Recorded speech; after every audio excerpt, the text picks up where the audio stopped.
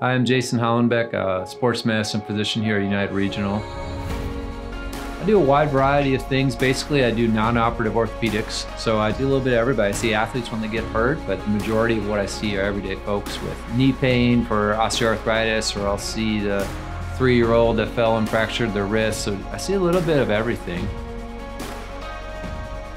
I'm married. I've got 2 little girls, one 2-year-old and one 8-week-old. Their names are Avery and Adeline. My wife is Lisa. I want to do whatever I can to help you feel better. I'm not trying to promote surgery or not surgery. I just kind of like to go with what you tell me. It's important to you, it's important to me. I love kind of finding out what's important to you and trying to get you there.